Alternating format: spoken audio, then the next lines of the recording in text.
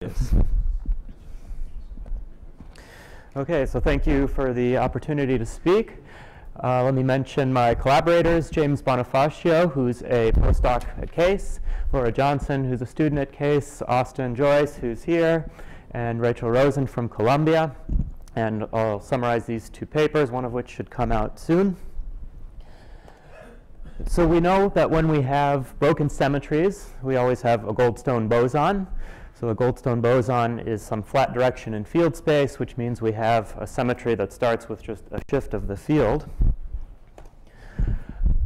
So the general symmetry transformation is going to be a shift of the field, maybe with some higher order stuff.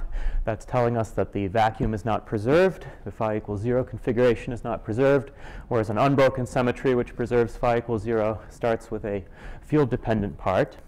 And the fact that you have this leading constant part tells you that the kinetic term has to start with a massless kinetic term, and then the interactions will be determined.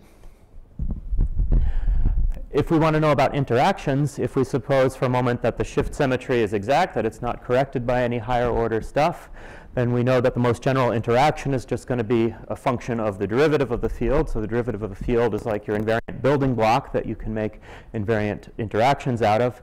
And then there's one exception, which is just linear in phi, which is the Wess-Zumino term, which is not made out of the building block. It has fewer than one derivatives per field and is invariant only up to a total derivative. So this is kind of the boring abelian type of interactions. There's also interesting non-abelian interactions if you allow for field-dependent terms, which would give you the linear sigma model, for example.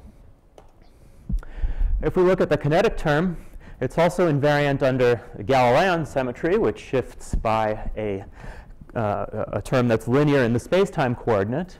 And again, for this, we can write down what you call boring interactions, which are made out of an invariant building block, which is two derivatives of the scalar. But there's also a finite set of interactions which are Wess-Zumino terms. They contain fewer than two derivatives per field and are not made out of the invariant building block, and these are the Galileans. We can also ask for interactions that extend the shift symmetry by field-dependent parts. That would lead you to DBI theory, or conformal DBI is another example. So this non-trivially deforms the trivial algebra of the ordinary Galileans. We can keep going. The kinetic term is also invariant under a shift which has two powers of the field, where you contract the two powers of the space-time coordinate, where you contract them with a symmetric traceless constant tensor.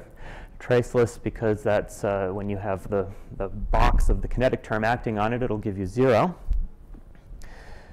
We can now ask for interactions of this, and again, you can find boring interactions where you have three derivatives of the field and it doesn't deform the algebra or anything.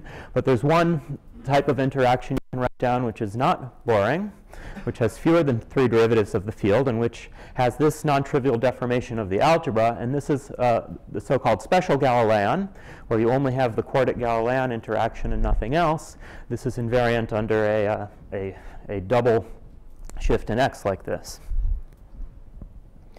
If we keep going, the kinetic term is in fact invariant under any power of x, as long as it's contracted with a symmetric traceless tensor like this.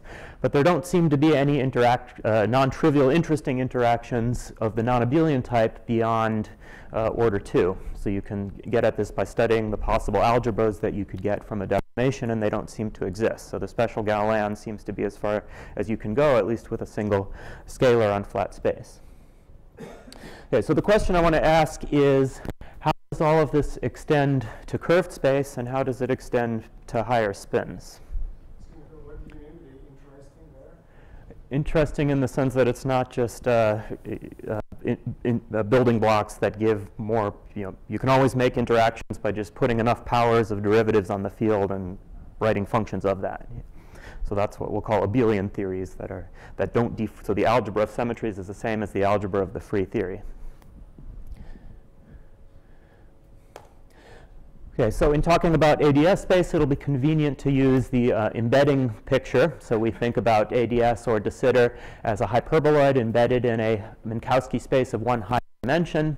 Then we can talk about tensors on ADS space by extending them to a tensor in the ambient space. And in order to do this extension uniquely, you demand that the tensors in the ambient space satisfy these two conditions, a homogeneity condition, so you have to decide on some homogeneity degree mu for the field, and some transversality condition. And once you enforce this, there's a one-to-one correspondence between tensors in the ambient space and tensors on the ADS space. So then you can do any equations you write down on the ADS space, you can translate them into equations in the ambient space and vice versa, and there's rules for doing that. Okay, so let's consider now just a free scalar on ADS space. Free massless scalar. So this still has a shift symmetry, but all the higher symmetries with the higher powers of x's are now broken because we're on the ADS space. However, it turns out that there's a special value of the mass of the scalar, d times Hubble squared of the background, where d is the space-time dimension, where you preserve a Galilean symmetry for this scalar field. And the Galilean symmetry you preserve is essentially the ambient space Galilean symmetry. So it's some ambient space constant vector, so some 5-dimensional vector times the ambient space coordinate. So there's 5 symmetries which form a vector in ambient space, and then if you try to take the flat limit, this will become massless again, and these 5 ambient space vectors worth of symmetries will decompose into a vector in scalar, which gives you the Galilean and the shift symmetry of the flat space theory. And it occurs only for this special mass value. There's another mass value, a different mass value, where we have an embedding space symmetry, which is a version of the special Galilean symmetry, so a symmetric traceless embedding space tensor. And if you take the flat limit, it breaks up into a symmetric traceless tensor, a vector, and a scalar, which is like the special Galilean symmetry of flat space, the ordinary Galilean symmetry, and the shift symmetry. And you can keep going. There's a whole series of masses labeled by k. So k equals 0 will be the ordinary shift symmetry. K equals 1 will be the Galilean. 2 will be the special Galilean, and so on. And at this mass value, you get this embedding space symmetry, which reduces in the flat limit to the extended Galilean symmetry of order k. And one way to think of where this is all coming from, it's just the higher dimensional Laplacian is invariant under all of these things. And then when we pull it back to the ADS hypersurface, it generates this mass term. And depending on the scaling that you use, which has to be consistent with this symmetry, you get these various mass values. The same thing now extends to all the massive higher spins. So a massive spin S field on ADS, there's a sequence of special mass values labeled by k, where you get a shift symmetry, which is now parameterized by a mixed symmetry tensor field that has 2s plus k indices like that, which is symmetric in the s plus k, and has this mixed symmetry form. So here's a way to visualize what all the special mass values are in terms of the dual CFT operator. So here's the spin on this axis, and here's the conformal dimension, which is basically just the mass. So it's these integer conformal dimensions that you're finding. So here's the shift symmetric scalar, here's the Galilean, here's the special Galilean, and so on. And here's a vector version of the shift symmetric field, a vector version of the Galilean and special Galilean, and so on. Yeah. In the previous slide. Yeah.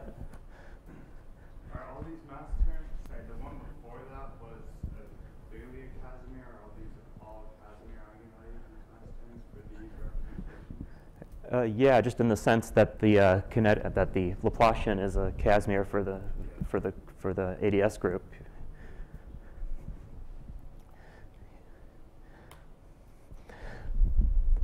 Another way to understand the presence of these shift symmetries is that these special mass values all come as longitudinal modes of partially massless fields.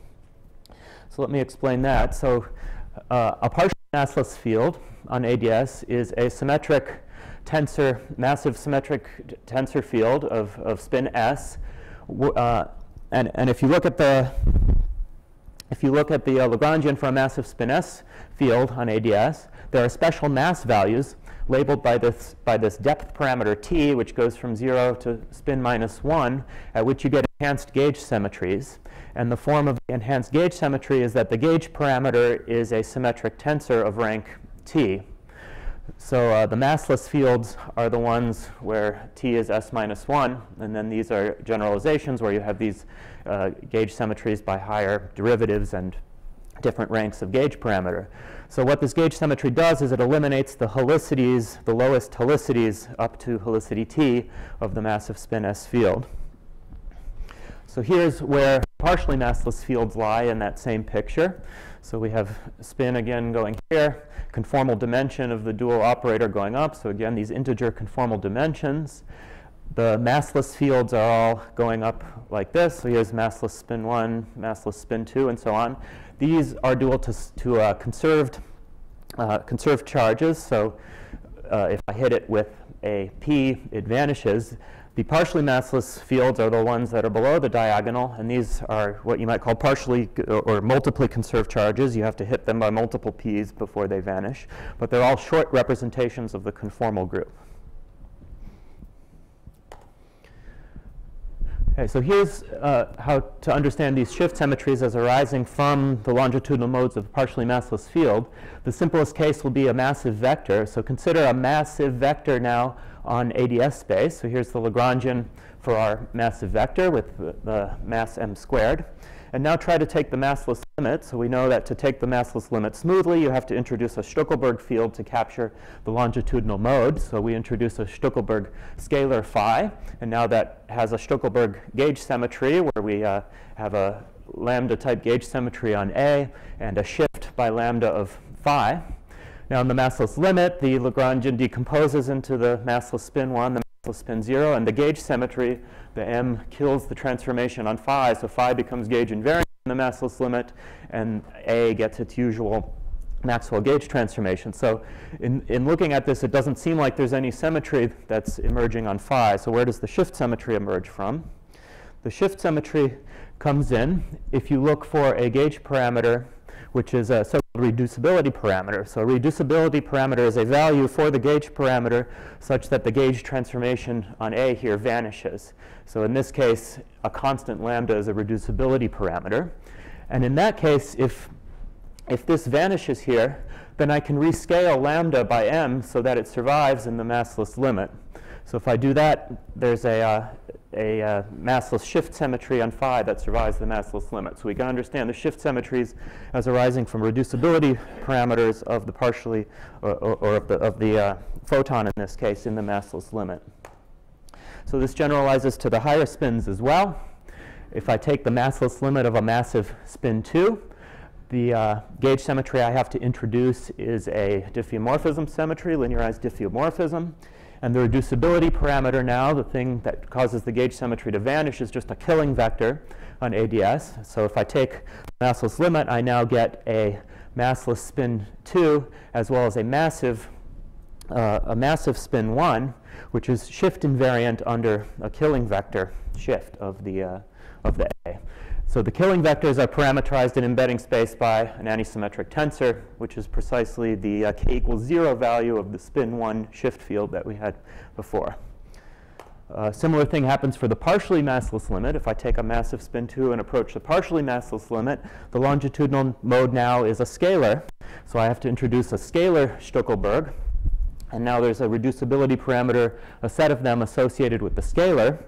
And the reducibility parameters have to satisfy an equation that this vanishes, which is like a conformal, like a killing tensor type equation, where the tensor in this case is a scalar.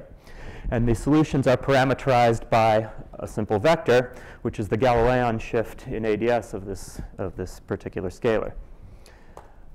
So for general spins, there's a branching rule. If I take a massive spin S particle and I approach one of these partially massless points, it breaks up into a partially massless field plus a shift symmetric field, which is the longitudinal modes breaking off. And the shift symmetries of those longitudinal modes are precisely the reducibility parameters of the partially massless gauge symmetry that's being reintroduced in the massless limit. So in terms of this picture, if I take some generic massive field and I approach one of these partially massless points here, the shift symmetric field that breaks off as the longitudinal mode is just the reflection about this dotted line of the part of the and that's the shift symmetric field you land on. And this symmetric dotted line, these are the conformal values of the field. So this is the conformal scalar and the analogs for all the higher spins. Okay, so this was all for free theories. So the question is, are there any interactions that preserve these shift symmetries? Can we write down interacting versions of the Galileans and so on? So for this, we study the algebra of symmetries, and we ask whether we can non-trivially deform it. So we have, as part of the algebra, the unbroken symmetries, which are just the ADS isometries. So the commutators of these are just SO D plus 1 form, depending on whether you're on ADS or de Sitter. And then there are the shift symmetries. So we'll do the scalar case to be simple, where the symmetries are just a symmetric tensor in this embedding space. And we have this leading part, and then we're going to ask for possible nonlinear deformations. So we know that because this thing is a tensor in embedding space, it transforms covariantly under the ADS isometries. So the commutators of the J's with these shift symmetries is completely fixed. So the only unfixed commutator is that between the two shift symmetries, the shift symmetry with itself. And by studying the symmetries of this left-hand side, there's only one possible structure that can appear on the right-hand side with one arbitrary constant that we have to fix. So we can fix that by studying the Jacobi identities. By looking at all the possible Jacobi identities, you can show that this constant has to be 0 for any k greater than 2. So there's no non-trivial deformations of the algebra for k beyond that of the special Galilean. But there is a possible deformation for k equals 1 or 2, which is the Galilean and the special Galilean. Okay, so if we study just the boring abelian theories, that's where alpha equals 0 and the symmetry is undeformed. We can build invariant building blocks, just like we did in the flat space case, where it's just the appropriate numbers of derivatives now in embedding space, which when you pull it down is going to generate mass-like terms. And these will give you invariant Lagrangians, which will generally be ghostly, and they won't deform the algebra. In the case of k equals 1, the Galilean case, it turns out there's a set of ghost-free interactions you can write down, which are made out of antisymmetric combinations of these building blocks. And that leads to so-called ADS Galileans, which we found from another point of view a while back. You can look for now the non-abelian theories that exist at k equals 1. So the unique deformation that we find with this alpha for k equals 1, the algebra that this forms is just a ADS algebra of one dimension higher. So this gives you a theory of a ADS brane embedded in an ADS of one dimension higher. So this would give you ADS versions of the DBI theory and the DBI type Galileans, which are also known. For k equals 2, we're going to get something new. So for k equals 2, the only possible deformation is this thing. And if you study what that algebra is, so the generators are the antisymmetric JAB, which are the isometries, and then the shift, which is a symmetric traceless tensor. So you can combine this antisymmetric tensor with this symmetric traceless tensor into a traceless tensor, M, and the algebra that this traceless tensor forms is just SL d plus 1. So we get a breaking pattern of SL d plus 1 down to SO d plus 1. And the theory that realizes this, we found Lagrangian, and it's unique. It's completely fixed by the symmetry. So it looks like a mess here. This is so this is a single scalar living on de Sitter. X is d phi squared. Y is this phi squared combination. And then these things are just like the ghost-free combinations of antisymmetric combinations of double derivatives that are familiar from Horndensky and other Galileans. So this Lagrangian looks like a mess, but it's completely fixed, nailed down by this symmetry. And if you look at this, if you expand it in powers of the field, the leading part has the correct mass to be this k equals 2 field, and then there's complicated interactions. If you look at it in the flat limit, it's just the special Galilean. So this is an ADS or de Sitter deformation of the special Galilean. Another interesting thing is that it has a potential. So the Galileans in flat space don't allow for potentials, but here we do. The mass term is just the leading term in a potential, and the full nonlinear potential looks like this. So this is the only example I know of a scalar field with some non-trivial potential, which is completely fixed by symmetry. Here it is in arbitrary dimensions. The Lagrangian has hypergeometric functions. Here's the potential. You get more and more wiggles as you go up in dimension. Another interacting case we found was with vectors. So you got this vector, this shift symmetric vector theory by considering the massless limit of massive spin 2 on ADS. You can do the same for fully nonlinear massive gravity. You can consider a decoupling limit where you keep the background fixed to be ADS. And in that case, what's left is an self-interacting theory of the longitudinal massive vector. And that self-interacting theory has now a non-abelian shift symmetry. Sorry? Say that again? Proca was the guy with a capital P. Proca, yeah, Proca, yeah. Okay. So the leading part is just the shift by a killing vector, and then there's nonlinear interactions. And the algebra that's formed here is SOD plus 1 squared, 2 copies of SOD1, D plus 1. So the algebra here is 2 copies of the ADS algebra being broken down to some diagonal. And we can study the massless limit of that, by the way, and you get a new shift symmetry of the vectors that appear in the decoupling limit of massive gravity, even in flat space. Okay, so those are the only interactions that exist just with a single scalar. But we think that by studying what are possible in terms of the algebras of multiple fields, there's a sequence of algebras that were written down by these guys, which they found by considering various finite dimensional truncations of partially massless higher spin algebras underlying partially massless higher spin Vasiliev types theories. There's this sequence of algebras that seems to exist that close upon themselves and have these various field contents of shift symmetric theories. The fact that these algebras exist make us think that there should be theories that exist that generalize this special Galilean. So what we found was this one here with a single scalar, but we think the next in this sequence of algebras is some complicated theory like this, which has 2 scalars and of certain masses, a vector and a tensor, and should all form some interacting shift symmetric thing. And in the limit, there should be some shift symmetric theory with an infinite tower of fields, which you might think of as some longitudinal mode of Vasiliev theory. If I have some generic massive theory and I take a massless limit, it should somehow break up into Vasiliev theory plus a huge shift symmetric theory of longitudinal modes that's self-interacting. Okay, so in summary, we saw that massless fields of all spins on ADS develop these shift symmetries at particular values of the masses, labeled by this integer k. These correspond to longitudinal modes of partially massless gauge fields, and we found interactions that preserve these shift symmetries in the cases where we think they exist, corresponding to ADS Galileans and the generalization of the special Galilean in one case with the vectors.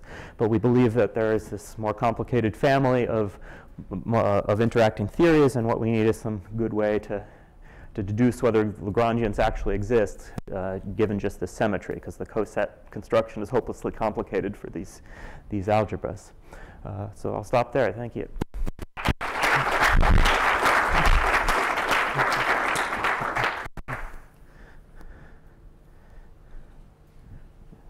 So among your examples, there was one where the Lagrangian was unique.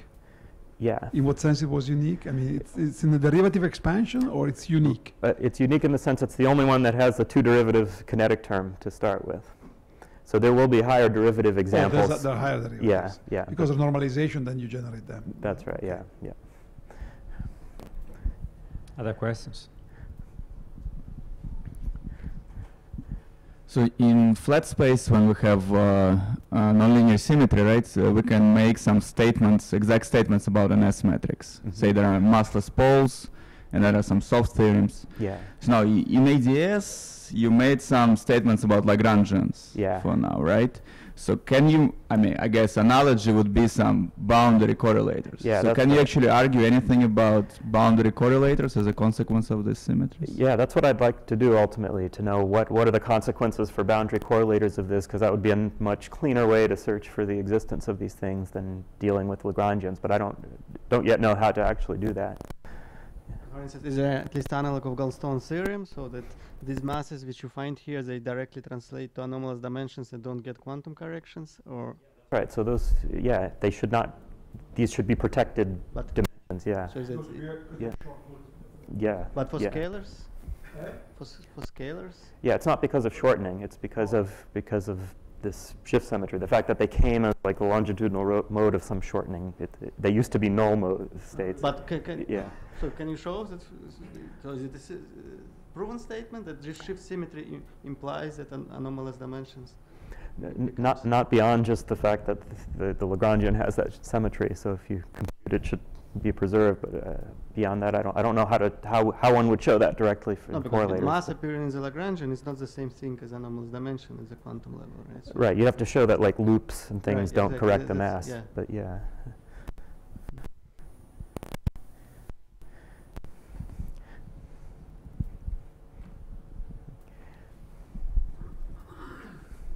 So you mentioned that for some of the scalar theories on top of the CTER, something goes wrong. There are some pathologies. So can you just mention it per example? Which? Well, the thing you might worry about is the mass. The sign of the mass term is wrong sign on de Sitter, and it's correct sign on ADS because it's proportional to h so it's squared. only the mass that goes tachyonic? Like Yeah, so the mass goes tachyonic, but if you look at what that instability is, so there's a particular mode where it's just rolling down that mass-like instability, that mode always corresponds to one of the shift symmetries.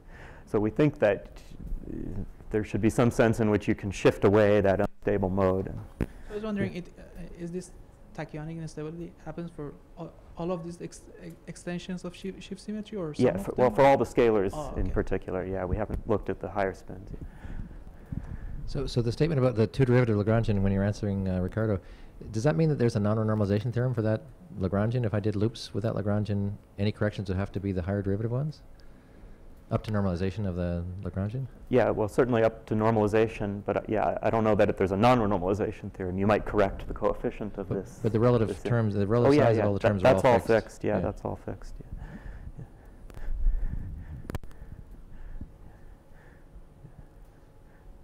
Other questions? Okay, if not, let's thank Kurt again.